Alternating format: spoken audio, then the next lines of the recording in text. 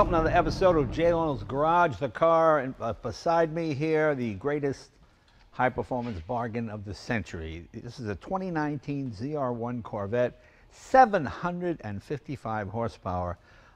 It's mind-boggling. I was lucky enough to drive one of these at over 200 miles an hour, 204 miles an hour exactly, for about, I don't know, 40, 50 miles at the Milford Proving Grounds. 175, 179, 182, 190.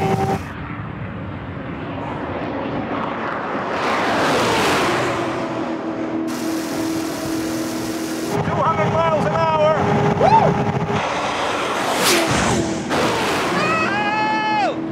202. This one we got from our friends at Spring Mountain. That's the racetrack outside Nevada, right outside Las Vegas, rather, I mean. And the cool thing is when you buy a ZR1 Corvette, including the price, 2 days at the Spring Mountain driving school, where they'll tell you how to keep from ramming into a car across the street when you peel out of the Cars and Coffee. You know, they'll teach you how to drive this thing sensibly. And because it's the biggest racetrack around, certainly in the West, certainly in the United States, as far as I know, you can get this thing up to speed. Let's bring Todd Crutcher. Todd, come on in. You're the director of marketing. What are you? Yep, I'm the director of marketing for Spring Mountain Motors. Spring Mountain. I've been to that track. It's a great track. You've got all kinds of runoff space. It's a lot of fun, and the Corvette is a perfect vehicle for that track. How did you guys get it before? We couldn't even get this from GM. We had to get it from you guys because this is a 2019. Right. Well, we have a whole fleet of them. Really? Again, any new owner of new ZR1 owners get a 2-day school at the Ron Fellows Performance Driving School. And what are these retail for? Well, we'll find out in a minute. But it's certainly it's the performance bargain of all time. It's just amazing. I mean, you've got Ferrari, McLaren, Lamborghini, whatever high Pagani levels of power and performance for a fraction of the price. Absolutely. I mean it's pretty amazing. It's 755 horsepower, and the thing I love about Corvette, they have not abandoned those of us that like the manual transmission. Right. And it's a 7-speed manual, which I find just mind-blowing. They always say, oh, only a small percentage of people buy a manual. And the fact that Corvette would go through the trouble of making a 7-speed transmission when a 6-speed would have been more than adequate. I just like the fact that they put that level of commitment into it for those that like the manual transmission. Although the automatic is pretty amazing too, isn't it? And we have both. So again, it's the owner's school. So if you, regardless if you drive an automatic or a manual, we have a car for you. So what's involved then when you buy a ZR1 and you go to the driving school? What happens? So your first day, is there a day of, you know, sort of sitting in the classroom explaining how it works? You get right in the car. How does it work? But believe it or not, it starts the day before. Okay. You come in and you arrive at our gates. We have a nice condo waiting for you to stay in. All right. Breakfast, and then you get in your classroom, and you know your Corvette is your classroom. Right. So we're going to have 30 minutes inside an actual classroom, and you're going to be outside in the car, enjoying it, understanding it, going through the mode selectors, understanding everything this car can do. Yeah, I mean, I think that's great because there are people who just buy things and have no idea what they're doing. You know, all you have to do is turn on YouTube and see idiots pull out and hit it and slide in. You know, it's just horrible. You know, it's crazy. So I think it's great and really responsible. That's also included in the price of the vehicle. What makes this different? Is it the wing? Do they all have the wing, the ZR1s? They don't all. They don't start with the wing. There's a smaller wing that you can start with, and then you can modify to this. Okay. But this is definitely a track package vehicle, and it's unbelievable on the track. It really is. It really is. I imagine it must certainly run with the exotics, if not blow their doors off. Well, we haven't had any that could keep up with it. Yeah. Well, that's what I love. You know, there are two brands to me that always seem to show up at these shootouts. It's Porsche and Corvette. Right. And you know, a lot of times the exotic guys come in and their car is 5 years old and had 1,200 miles. Now this guy, got 1,800. And the Porsche guys and the Corvette guys show up and they got 60,000 miles, 80,000 miles. And a lot of those are hard track miles because that's what's great about these. They can sort of take a beating and keep on ticking, as the old expression goes. Well, this is terrific, and thank you so much for having this this driving school. And anybody, you don't have to be a Corvette owner to sign up. Absolutely, right? You do not have to be an owner. But I will say, to drive the ZR1, at our facility, you do have to be an owner. Right, right. Yeah. You know, but I mean, but we have classes for everybody, regardless of. We have all Corvettes. So right. if it's a Stingray, Grand Sport, Z06, the ZR1, we have a car for you. The other cars are all anybody can just come in. Doesn't matter who you are. You do not have to own the car. Todd, thank you very much. Appreciate it. Thank you. Thanks for having us. Thank you. Thank you. Let's bring someone in who knows this car inside and out. He's the product specialist for Corvette, Shad Balcher. Good to see you again, my friend. Good to see you. You've been here before. You know, when I bought my ZR1 10 years ago, that was the end-all, be-all. That was unbelievable. That had 640 horsepower, which people thought was just the end of the world. Yeah. And this is another 100 and whatever it is. See how bad my math is. But that one still scares me to death. It's amazing how competent it is. I got a chance to drive this, as I said, at Milford, and I was stunned at how aerodynamically sound it was. I mean, I've told this story.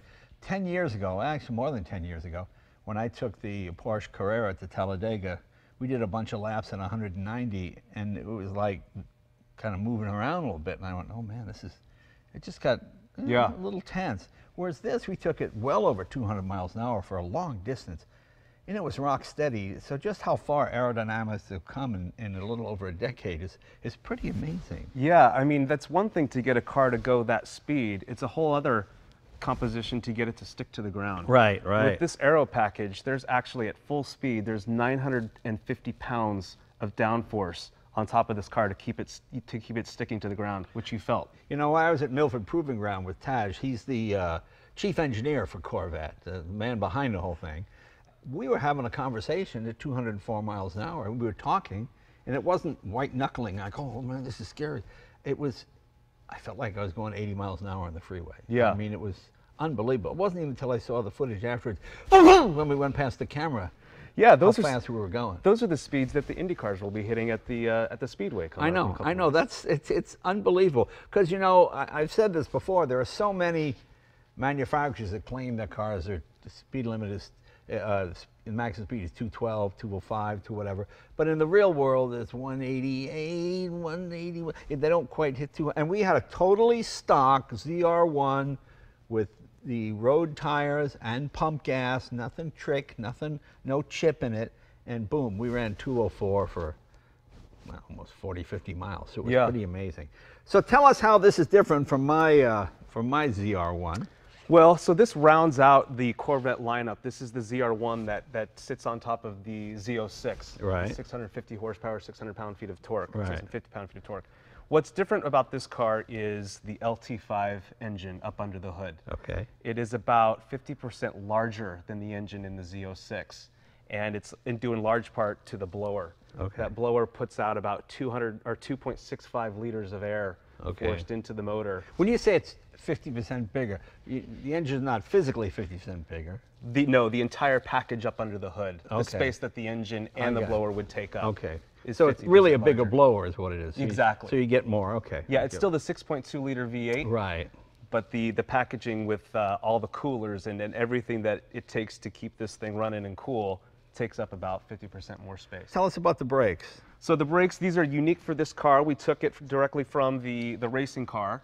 They're 15-inch Brembo brakes, carbon ceramic, all around, 6 pistons up front, 4 pistons in the rear, and the combination is unique to ZR1, whereas in the Z06 you had options for brakes, but this comes with this car. This brake configuration comes with this car. And it's safe to say this is the same Brembo brake and was it carbon ceramic? Carbon ceramics. Carbon ceramic disc that you would get on any of the European exotic. Correct. Yeah, it's the same thing. So, yeah. Except because it's Corvette and it's Chevrolet, they can mass produce it and give it to you for a more reasonable price. Yeah. And the stopping distance is then therefore remarkable. Yeah. And you don't have brake fade like you do on other cars. Right. Which is what keeps this car separate from a lot of the competition, is you can run it on the track all day long. It stays cool, and the brakes will always stop you. It's amazing how good it's gotten. I'm just stunned by it, you know, because you can scare yourself to death in this thing. Yeah. It pulls so hard. I mean, it's just unbelievable, and it gets pretty good gas mileage too, doesn't it? Yeah, I mean, if you dial it back and just humming down the road, the blower disengages, right? And then you can get 25 miles per gallon on the highway. unbelievable to me. It's also a T-top. They're all T-tops, right? It's a Targa top. A Targa top. Yeah. T-top would be in sections, yeah. And this stows in the back. Yeah, I mean, it's... But there is also a convertible variant for this too. Right. Which is pretty remarkable. You remember a couple years back, we didn't even do a Z06 with a convertible, and we do for this. You know, this seems like the smartest option to me because you've got the security, and it's, for all intents and purposes, it's a convertible. You know, and it looks better too when it's put together like this. Yeah, it really is. I mean, like a race car, you've got vents everywhere to get the heat out. In the old days, these would have been sort of fake, you know, just to give it a, but these are actually functional. And this front end is new, isn't it? Yeah, everything from the bottom of the windshield forward is pretty much new. And like you said, everything that you see is functional. This car is equipped with the Z2K performance package, track performance package. And the front end here brings in about 40% more airflow through the front end to cool the blower and the motor than the Z06 does. You know, I've got a few exotic cars, and some of those makes me laugh. Like on my McLaren, you have this little splitter in front. So, you know, just this plastic piece here. Now, if you break that plastic piece on the McLaren, you can get a new plastic piece or a Z06. They're the same price. Yes. I mean, that really makes me laugh. It's like, oh, okay, should I get another piece of plastic, or maybe why don't I just get a Z06? Yeah, that's why these to me are just, I don't know how they do it for that price. And don't comment and say that's a lot of money. I know it's a lot of money, but if you were to piece this car out, it would cost you hundreds and hundreds of thousands of dollars. I can remember when these brakes were $20,000 a set, you know, if you got them optional on some European exotics. That's what's amazing to me about it. The fact that they're able to do it that efficiently at this price point. Can you see what it looks like under the hood? Absolutely. You open it up, I'll go around this side.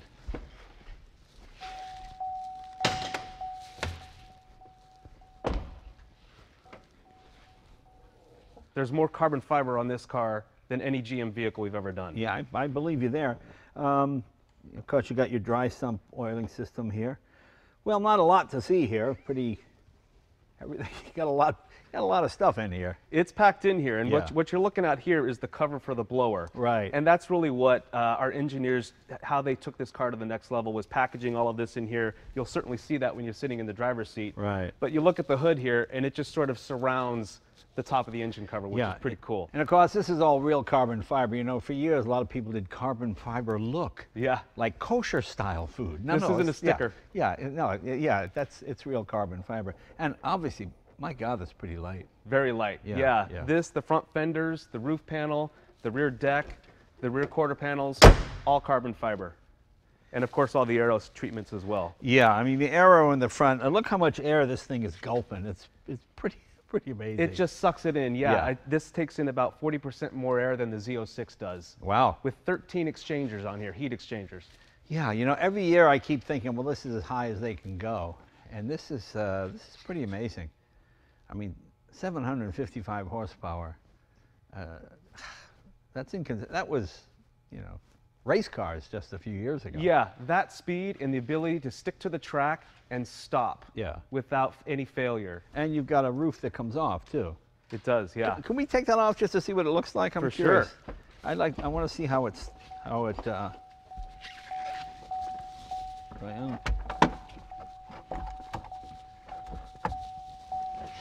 So it's carbon fiber. Okay. So it weighs nothing. Doesn't weigh anything. Yeah. Where does it go? It goes in the trunk. Okay. Let's open the back.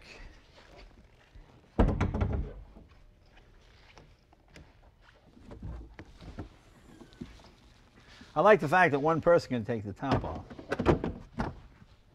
It fits right in there. That's it. So simple a child can assemble.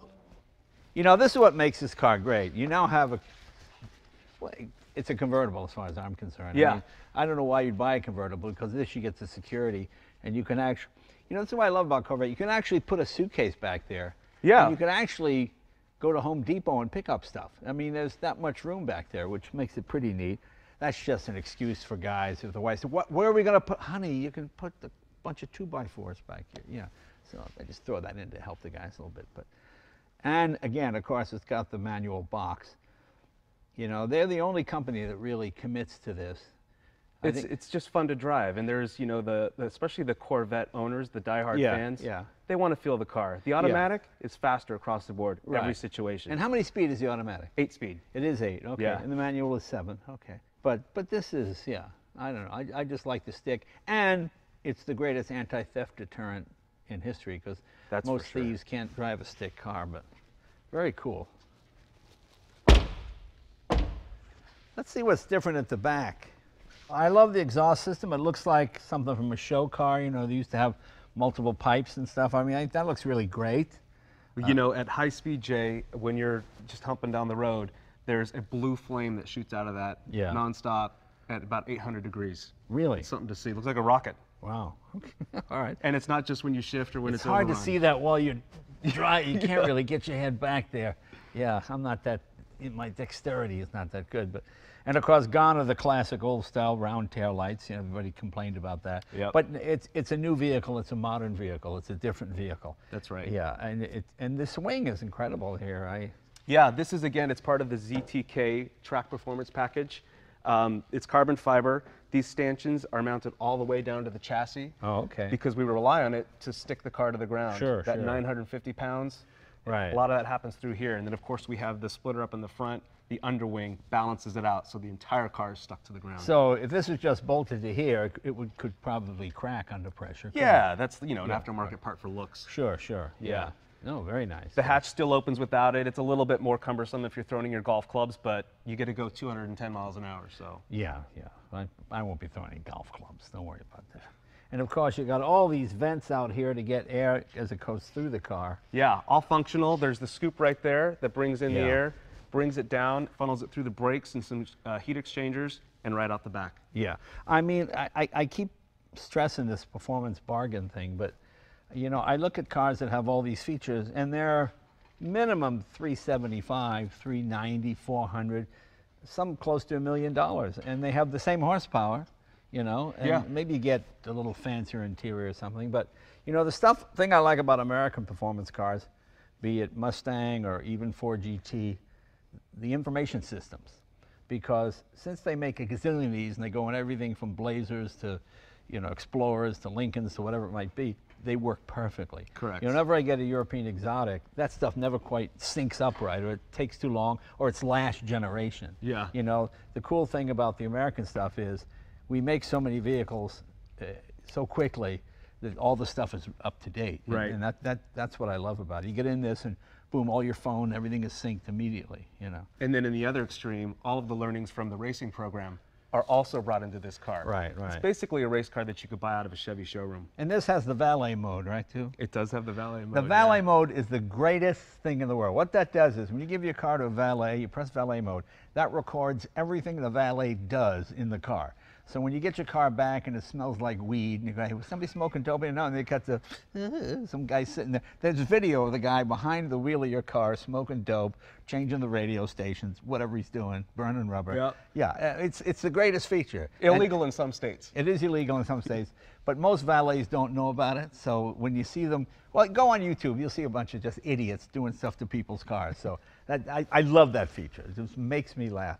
What else we have here? It also comes equipped with the performance data recorder. Right. Which is the front-looking camera that sort of overlays your performance, how you're driving the car, based on the track that you're at. And then if you're one of those drivers, you can fine-tune your skills. The car will actually tell you, you could have taken this turn faster, apply the brakes later here. So we have a couple of partners that overlay some of those algorithms for us. The thing I like about vehicles like this, you never quite master them, so they always keep you interesting. Always the level of performance is so high that you just can't, you know, like I like motorcycles when I ride them. New bikes are so unbelievable that I think I'm doing good, and then guys are going by me at twice the speed, and I go, oh, I think I'm getting old. You know? But the thing is, this is so much better than you are that it'll always keep you on your toes, you know. There's always something to excite you or make you realize you can go further than you thought you could. And of course the tires are Michelin, right? They are, yep. Again, brakes, tires, the same thing you'd get on some European exotic at 3 times the price. There's no difference. And I love the fact that Chevy is not so vain that they, you know something, somebody makes a better brake than we do, let's go with Brembo. Oh, heck yeah. And I think that's great. I think that's great. So you really have a lot of European influence in this car, even though it's American as well. And it's truly a world car, because you can sell this in every market, right? Oh, yeah. Yeah. Definitely. Yeah. You know, I think it's time we went for a ride. I already drove one at 200, but I haven't driven one at 60 or 70. I want to see what that's like. Let's give it a shot.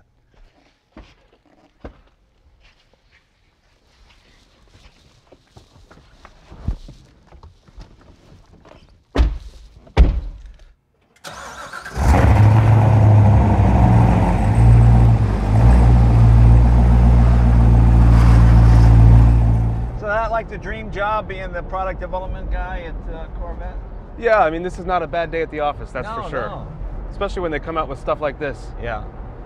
We all thought the Z06 was about as badass as you could get. Yeah. So how does it work? Do you find out stuff before it happens, or do you find out after it happens? You know, do they let you know what's coming up? I only get to know what's coming if I'm involved with the planning of the reveal. Yeah. Otherwise, they keep pretty tight-lipped because people like to talk. Right, exactly. Yeah. But that's not a bad thing, leaking little things out here. I mean, to me, the most amazing, well-kept secret was the new Ford GT. Nobody had any idea that was coming, and then it just showed up at the auto show. Yeah. And it knocked the NSX, which is brand new, right out of the game. I mean, it was like, what? What's that? How about the? You know? Yeah, they pulled it off. So even though you are in tour mode, if you stay on the throttle, the exhaust will open up for you. Right. So it's nice. You can drive around in quiet mode. Then you have sport and track. But you really can't use track on the street at all. It takes it too low, doesn't it? Yeah, it does. It's too loud and it's very jarring. And does it lower or does it just tighten up? It just tightens up. Oh, okay. Yeah. Okay. You know, it's funny, when I first got in this, I thought my visibility would be hampered first in the rear by the wing, but the wing is actually higher than the rearview mirror, so I can see right through it. And I thought this scoop would really be intrusive in the front, but it drops off so quickly that it's really not a problem at all. And when you're in quiet mode, it's amazing how quiet it is. Yeah. I mean, the rush of torque is just amazing. You know, you can't beat American V8s with that bottom end, you know? Yeah. And Americans don't really get top end. You know, when Honda came out with that little 2000 and about 15 years ago, it revved to 9 grand, but you really had to keep the revs up to get any power out of it. And people were always short shifting because they thought they were going to hurt the engine, you know? But Americans like these low revving, just boom, just muscle the torque from zero. And you could feel it. That pushrod V8. Yeah. Tried and true. Oh, yeah, it does open up once you get it. Yeah. And then it just goes away. Well, you know, people who don't know Corvettes always make fun of the pushrod V8 like it's old-fashioned. But when your pushrods are low, it means your cam is low. So all your moving parts are down low in the chassis. You know, a lot of times you'll drive a car with the cams way up here, and you can feel the front end, it's a little top-heavy. Yeah. I mean, Tesla works because all the power is below the axle. All the weight is below the axle. So it handles pretty well. And this keeps it low also.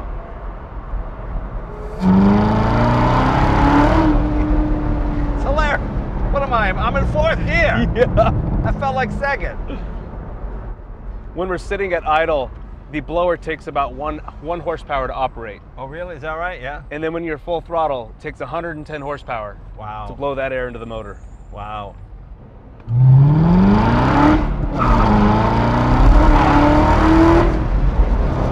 Pulls very nice. I know the automatic is faster, but I like a stick. It's much more fun. It really is. The only awful thing is it tells you the actual speed limit on the road, so you have no excuse. Can you get rid of that? Can you dial that out? I don't think you can.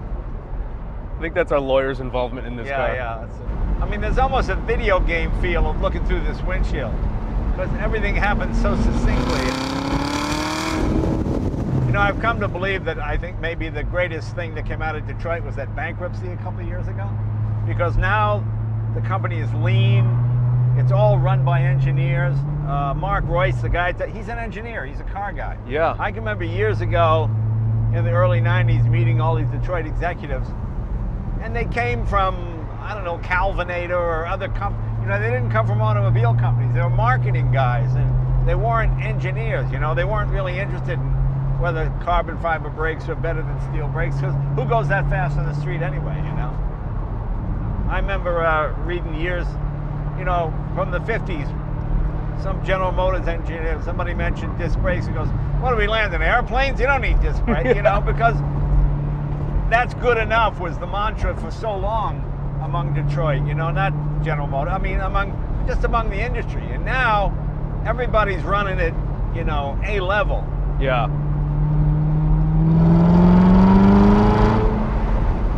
And Mary, too, our CEO, Mary Barra. Yeah, Mary Barra's, yeah, she's a real car person. Engineer. Yeah, they're all engineers. That's Owns a Z06. Oh, does she a Z06? Yeah. That's great. You know, I kind of say the car business is like the restaurant business. You know, in restaurant, every restaurant is rated. If there's not an A in the window, people don't eat there. You just don't go. You don't go, oh, look, a C minus, let's eat here, you know? Yeah. And it's the same thing with the car business. Unless you're building the very best car you can, boom, you're out of the game. I mean, to see Detroit competing with the rest of the world, to me, is just fantastic. You know, even a competitor like Mustang, it's a world-class sports car now. The twin-cam engine, fantastic. The new mid-engine Chevrolet that nobody knows anything about, that's coming out hopefully in a couple of years. It's all really exciting. And Cadillac, I mean, a Cadillac with a stick shift, that was unheard of when I was young. Yeah. You know, and I've got one. I've got one of the last of the 6-speed Cadillac, and I love that thing. It's just a four-wheel version of this. CTSV? Yeah, it's a fantastic car. Yeah, it's a fun time to be in the car biz. It is. Builders are more informed, and the consumer is more informed. You can't fool people with stickers and you know, GT badges anymore. You know, now the car's really got to perform. It's got to do what it says they do. You know, think about this car. There is no sane way you can find the legal limits of it on the street. It's just not possible.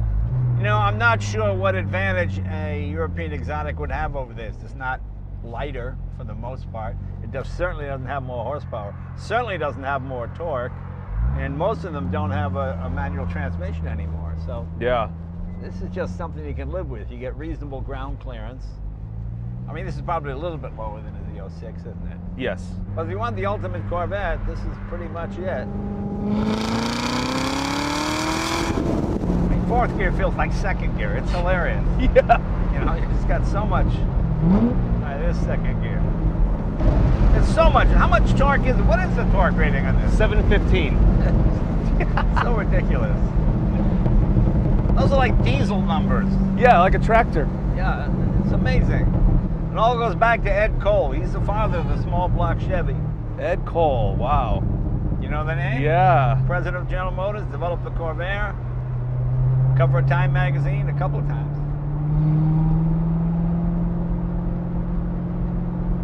Well, every year Corvette just astounds me more and more. I thought my ZR1 was fast. This is really unbelievable. Shad, thank you very much. My pleasure. And thank Todd at Spring Mountain. Again, when you go to Vegas, during the daytime, just stay out of trouble, get away from those girls, get away from the gambling table, take an Uber ride or a cab ride, go out to Spring Mountain, check out the track, and you'll have the time of your life. That's for sure. And it'll be less of a gamble, believe me. You know, we didn't even do this car justice today. In fact, let's show that speedometer hitting 202 miles an hour again. Put that back up. See you guys next week. Thanks for checking it out.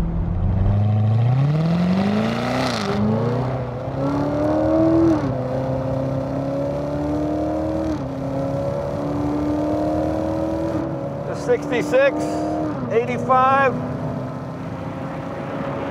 Try to get a little heat in the tires. 116. 124, 135, 142. Right in the high wall here, it's a little bumpy. Kaz is talking, we got no idea what he's saying because we're going at 150 miles an hour. 175, 179, 182, 190.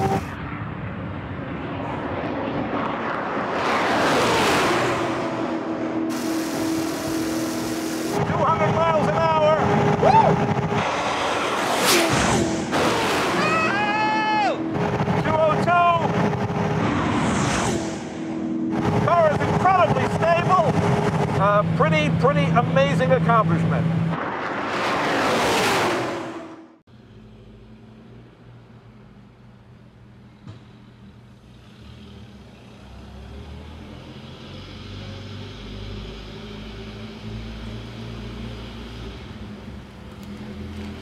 Mm-hmm.